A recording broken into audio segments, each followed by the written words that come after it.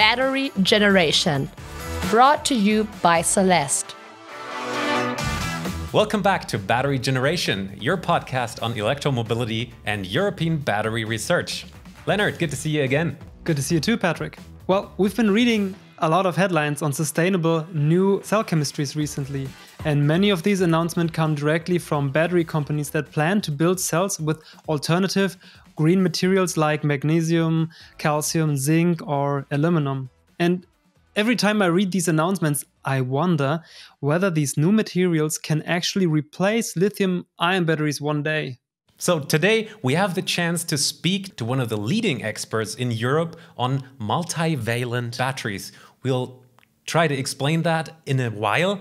But first of all, welcome to Battery Generation, Professor Rosa Palacín. Thank you for inviting me. Let me introduce you to our audience really quickly. You are a Spanish battery materials researcher, a professor at the Institute of Materials Science of Barcelona. You are a member of the Alistor ERI Network of Excellence, the president of the International Battery Association, and a member of the governing board for Batteries Europe. So once more, welcome to our podcast show. Thank you. You have a very new approach to battery technologies. Why are you researching these new materials to begin with? Well, the first idea is that if we're going to need batteries beyond portable electronics and transportation for grid applications, so we will need a lot of batteries and very big batteries, so we will need a lot of resources. And lithium is not really abundant on Earth. So when you look at the most abundant electropositive element on Earth, there is sodium, there is calcium. So those elements are appealing. And one of the advantages of magnesium or calcium, for instance, is that the charge of the ions they form is +2 and not +1 as for sodium or for lithium, which means that to compensate each ion which is moving inside the battery, instead of 1 electron, we could have 2. So this is interesting. And if we could use these metals as negative electrodes, we could also have very high energy density for the batteries. Maybe the power will be lower because those ions are double charged and move slowly, but I think it's worth to give it a try. Could that translate as easily as saying, if I have 2 electrons which I can move, I have the double capacity pretty much? Or is it not that easy to imagine? Just as a broad estimation. Yeah, well, in principle, yes. The only thing is that though this ion is intercalated or is reacting with the electrode material. So you need an electrode material which also allows this, which has these empty sides to give it all this amount of ions or batteries. This could also be translated into one material. Instead of reacting with 2 lithium atoms, would react with 1 magnesium atom, and that's the thing, and the capacity will be the same. So maybe this is a too simplistic analogy. But this could be true if your material is not limited with respect to the number of ions or electrons with which it can react, at least in this range that we are talking about. Let's get our non-scientists here started. There is a very popular graphic within battery research. It shows the elements of lithium, of sodium, of magnesium, calcium, zinc, and aluminum. And it pretty much shows the gravimetric and volumetric energy density plus the abundance. And that looks actually really promising if you believe into new battery materials. So could you briefly once more explain to our audience what is gravimetric and volumetric energy density, and why do these new materials, why do they look very promising on the paper in theory? Yeah, this graph that you mentioned is related to the metals. So they refer to the use of metals as electrodes. So nothing compares to lithium gravimetrically because lithium is very light. So for lithium, you can react 1 mole of lithium ions and 1 mole of electrons, so to say. So this gives you the gravimetric, so the number of electrons per mass of lithium. Lithium is not very dense, which means that volumetrically, the number is not that impressive. So gravimetric means per unit of mass, and volumetrically means per unit of volume. So lithium can react with 1 mole of electrons, sodium as well, but sodium is heavier.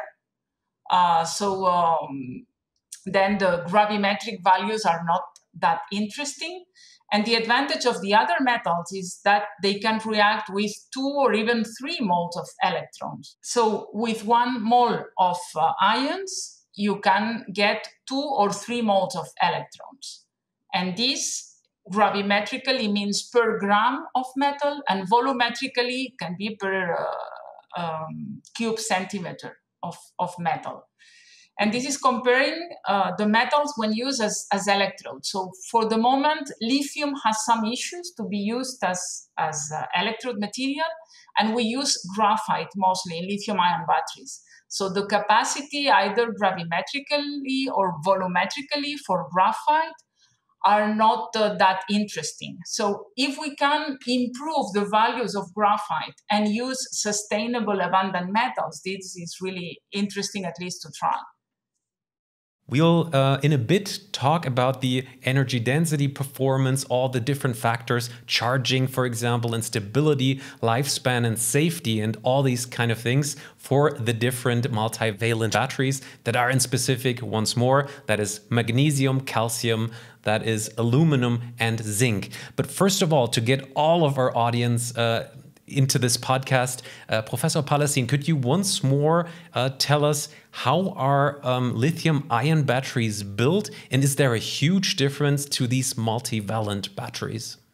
Yeah, lithium-ion batteries involve the movement of lithium ions from one electrode to the other. There is no lithium metal. So there is the positive and negative electrodes which react with lithium at different potentials, and the cell voltage is the difference between those two potentials. So what you have is that you have electrons that move outside the battery via the circuit, and we use these electrons as the current to power our devices. And inside the battery, to compensate this charge, you have ions. So when you change to multivalent batteries, the advantage is that you do not exactly mimic this system. So you don't have electrodes which react with those multivalent ions, but that you have one of the electrodes is the metal itself. So this will give intrinsically higher energy density. The rest can be rather similar, at least for calcium, magnesium, and aluminum. Zinc is a little bit different because zinc batteries can work in aqueous medium. So lithium-ion batteries use organic solvents as the electrolyte, because at those low voltage that the negative electrode has, you would get hydrogen. If you had water in the electrolyte, you would do the electrolysis of water and get the hydrogen on the negative electrode. So you cannot use water. You're forced to use other solvents. But for zinc, you can still use water. But so it makes the difference. For zinc, you can try both. And for magnesium or calcium, you need to use organic electrolytes pretty much as lithium-ion. But then one of the electrodes would be the metal. Dear audience, you can now see how different issues already these different materials bring with them. Professor Palacín, let's talk about the electrolyte at the interface, at the electrode interface there. I hear from time to time that ion mobility is an issue with all of these battery materials. Could you describe that a bit? Yeah, this is the issue. The main bottleneck with multivalent batteries is that those ions, which we can imagine as one sphere, which is moving inside the electrode, and then from the electrode to the electrolyte, and then to the other electrode. For lithium or sodium, the charge is +1. So they have a certain mobility. For those ions that have a larger charge, they will have interactions with the surrounding. These Coulombic interactions make them move more slowly, in principle. So this is why we cannot expect very high power for these batteries if one day they become a practical viability, because the double charge makes them move more slowly. And so the migration of the ions in the electrode, from the electrode to the electrolyte, and so it's always a problem.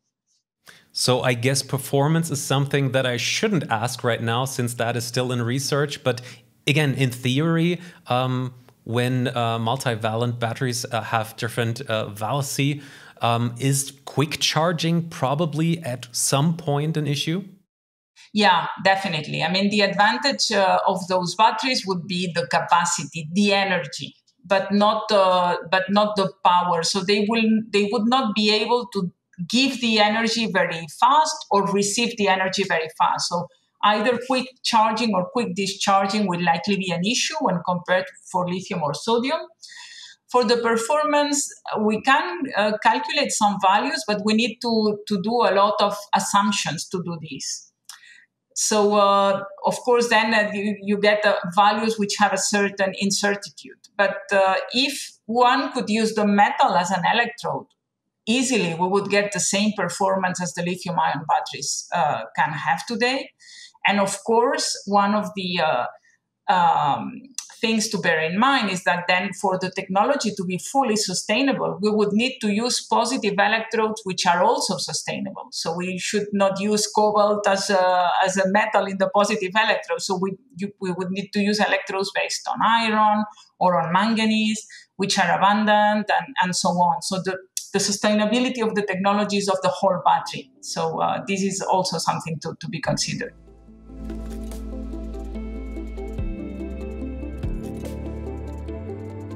Let's stick to that topic, sustainability. Would you say that this is one of the main promises that this new material could bring, that we have abundant and sustainable battery technology on the horizon? Yeah, absolutely. The thing is that now we are thinking of batteries to power not only portable electronics, which are widespread, but finally it's small batteries, one cell or a few cells connected for laptops, etc. We are talking about cars, which are batteries in the kilowatt hour, and then we move to the grid application. We are talking about mega instead of kilo scale, which is much bigger. And if we are going to deploy these everywhere in the world, we will need a lot of cells and a lot of materials. So then we better use materials which are abundant and accessible to many countries, not geolocalized things that then can bring geopolitical issues. And if they are abundant, they are likely cheap. And so calcium is really a very abundant element. So if a battery technology could work, then of course it could not be used for all applications, but if it could cover, for instance, grid applications, then it would be really interesting. So we should not use lithium for everything. One sketchy issue is always safety with lithium-ion batteries. How does that look with multivalent batteries? I think that we shouldn't expect many intrinsic advantages with respect to safety, because finally the potential at which those electrodes would work would be similar than the one for lithium-ion batteries. So we would need to take more or less the same precautions. In the case of magnesium, the potential of magnesium is slightly higher. This means that the energy density of the battery would be likely lower, the cell voltage would be lower, but then one can think of increased safety. Magnesium is not really as reactive as lithium or sodium or calcium.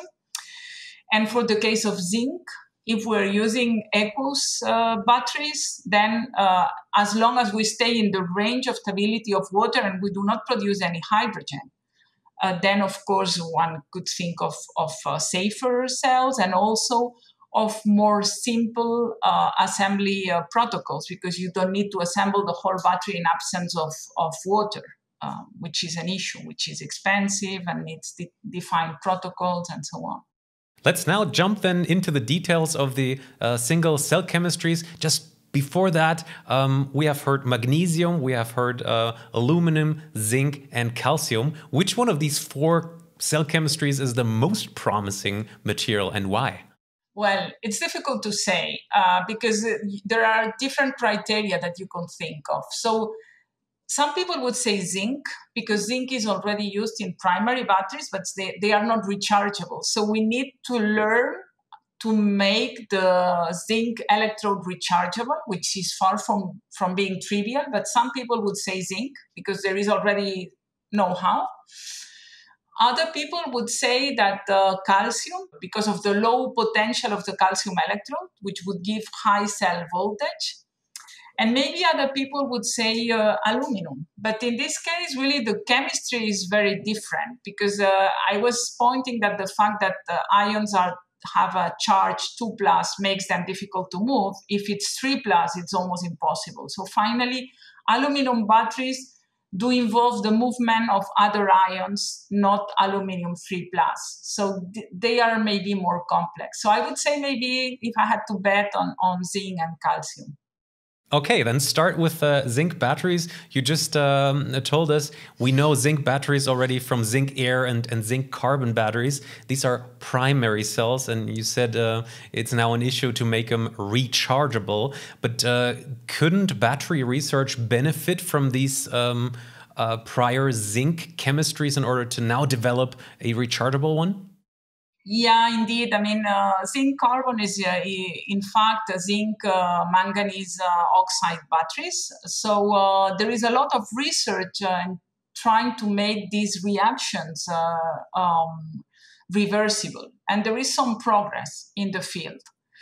So this is, I think, one of the ways to go. Then with respect to zinc air, there is the issue that the air electrode is really complicated. I mean, you need to, one of the reactions is the one that you have in fuel cells, so oxygen going to oxide ion, but then you need catalysts to make this reversible. There has been a lot of efforts also on the lithium air chemistry, sodium air, but the air electrode is really a pain in the neck. So I think that it would be better to learn from the zinc alkaline batteries and see whether one can make it rechargeable. And the issue is not only the positive electrode, the manganese oxide electrode, but also the zinc, that the fact that when you dissolve and reprecipitate zinc and you oxidize and reduce, the surface is not really very smooth. So I think a lot of progress in fundamental electrochemistry and electrodeposition would help here, yeah. We have heard about water being used as electrolyte, so that's very promising from a sustainability point of view. But now let's skip to calcium batteries and the electrolyte. That is one of your research focus, actually. So how far are you there in research? Yeah, the issue with calcium batteries is that we do not have any standards. So for the lithium-ion battery technology, if we are working on the positive electrode, we would use standard electrolytes or standard counter electrodes to test. But there are no standards in these new technologies. So we are somehow optimizing everything at the same time. And it's very difficult because we need finally to define some protocols to test the new materials against something which is known. So the electrolytes that we work with are similar to those used in the lithium-ion battery field, just because these organic solvents are very stable with respect to oxidation and reduction, and can dissolve lithium salts to make electrolytes with good ionic conductivity. And the issue, again, is related to the fact that calcium ions have a 2+ charge, which means that they would attract the negative ions in the electrolyte and form ionic pairs. And this will make more difficult the mobility of calcium ions through the electrolyte. But we are working on it and see how to improve it. It's great that you put that up again, because you mentioned before already that the moving speed of the ions is one of the main issues. And just to understand it, is that something that you could change by having some new electrolyte material that offers better transportation? Yeah, indeed. There are issues. So if one could, for instance, block the negative ions in the electrolyte so that they are not moving or are not interacting with the positive electrode. So At the beginning, I was thinking that maybe polymeric electrolytes would be more complex, but some people think, and there are interesting results, that polymeric electrolytes in which only the positive ions are mobile could be an option as well. So there is really, the technology is in a very low level of development. So all ideas, as crazy as they may seem, are welcome to test new concepts, because we are addressing fundamental challenges. So anything new is worth considering. I can see that this is like a multi-dimensional puzzle, as you described before. You have so many parameters that you are optimizing at the same time. Yeah, I imagine this is very exciting, but also very maybe confusing at times. Or or frustrating. Sometimes the students, when they start and nothing works, and it can be frustrating. That's true. But also when something works, then you're really happy. So.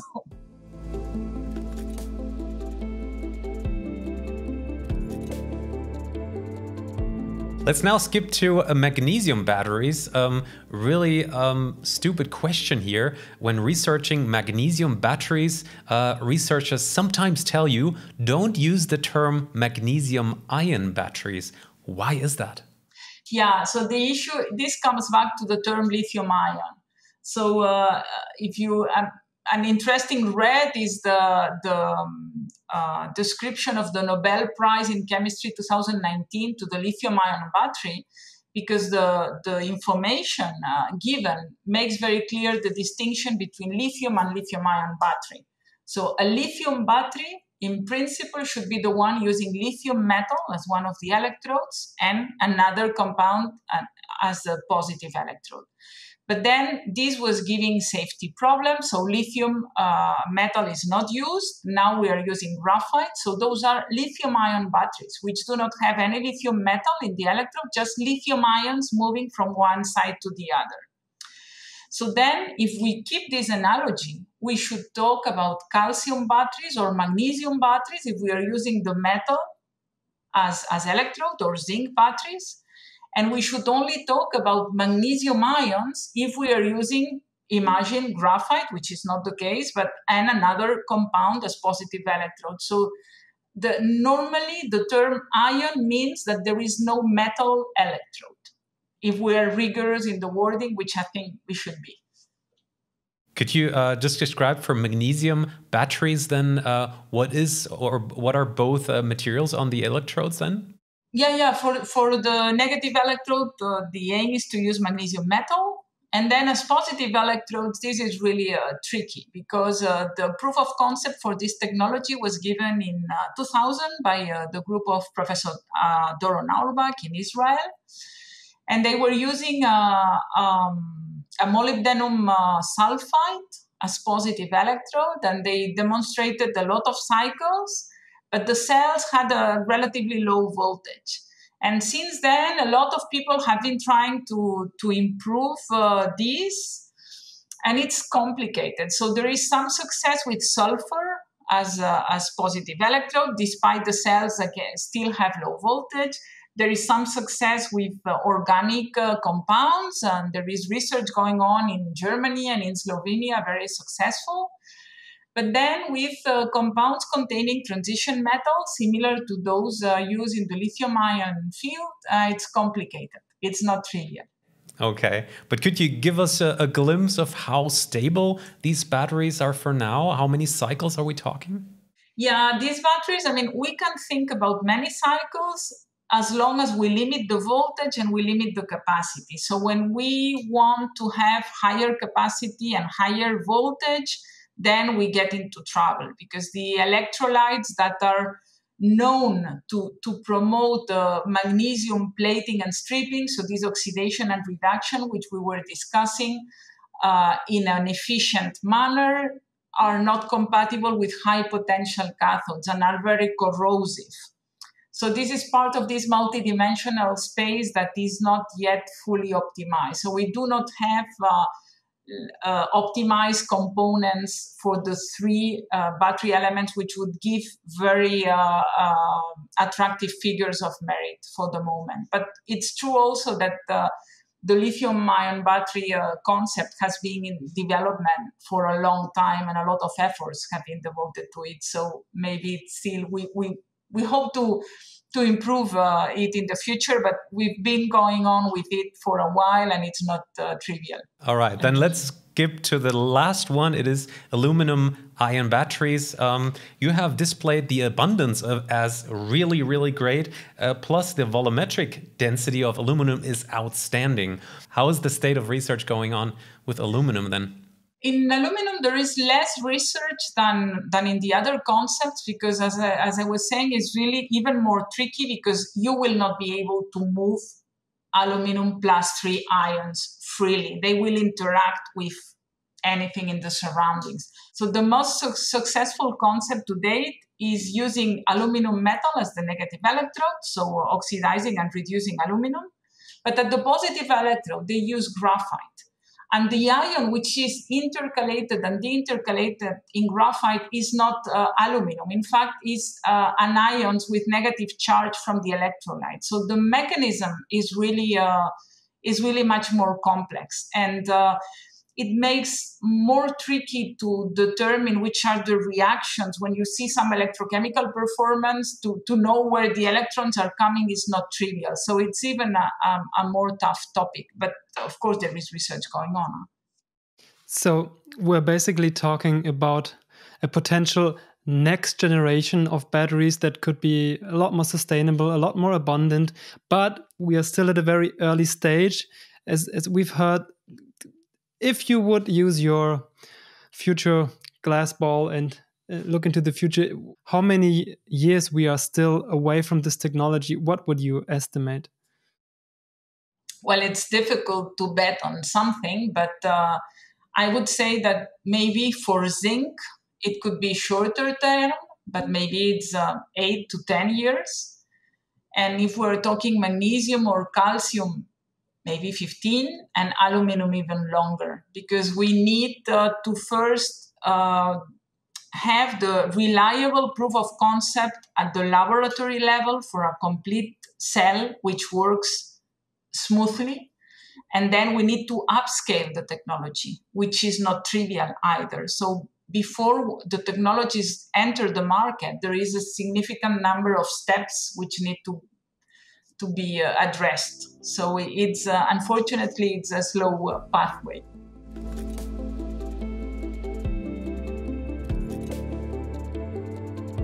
Professor Palacín, you have projected these multivalent batteries as potentially very sustainable. How do you actually make sure that all materials are more sustainable than the nowadays lithium-ion technology? So as I understood, it's not really clear what materials are being used at both electrodes within these frameworks. So how do you make sure that at the end, you'll get something that is probably less sustainable than the batteries on the market right now? Yeah, well, now we are at the research level. So now our aim is to demonstrate the proof of concept. So we are essentially testing anything which we believe it could work. And if it has cobalt, okay, at the lab level, it is okay, because now we are mostly focused on understanding the mechanism to really know how to make the technology progress. But then it's clear that if we go on and we need to commercialize this, we need to avoid the critical elements. So there are lists of critical elements which are different depending on the region. So there is the list issued by the US, there is the European list, now there is the UK list as well. But so the idea is to avoid the metals which are scarce. There are slight differences between those lists, because each region may consider critical elements that they do not have in this region. So, but essentially, cobalt comes from Africa, lithium comes from Australia, China, South America. So all those are elements which are not present in Europe. So ideally, one should use iron, manganese, as the main components for the positive electrodes, and of course calcium or magnesium as the negative electrode. And we have seen the eco political dependencies within the last month. Nickel, for example, comes from Russia. And of course, Europeans want to make ourselves a little more independent than it is right now. Last question, Professor Palacín, where do you see multivalent batteries in use in the future? Are there maybe first batteries on the market even? No, there are, I mean, the only batteries on the market are the primary zinc cells. And then for the rest of metals, there is nothing. There are some, not really batteries on the market, but thermal batteries used for military applications, which are also primary because, of course, when missiles explode, there is no need to recharge anything. But some of them use calcium or alloys which contain calcium as positive electrode, but this cannot be considered a practical application of these metals. So really, those batteries are not in the market yet, and they could be used in anything which is not require high power, so not requiring a fast charge or fast discharge. But something which requires a battery which is not very expensive. So it could be great applications. Why not? So this could be used to store energy coming from renewable sources and to release this energy upon demand. That sounds like this could maybe even be an application for a home storage, a battery. Maybe if I have my solar on my roof and I could use a multivalent battery, because usually I don't have these high peaks. Absolutely, yeah. And then that could be interesting because those batteries as of now are pretty expensive. So it would be good to have a sustainable and potentially cheaper alternative on the horizon. So, Professor Palacín, absolutely last question now for me. How many researchers are active worldwide on these multivalent batteries? Just to give us an idea, how many people are working on? Well, the community is very small when compared, for instance, to lithium or sodium batteries.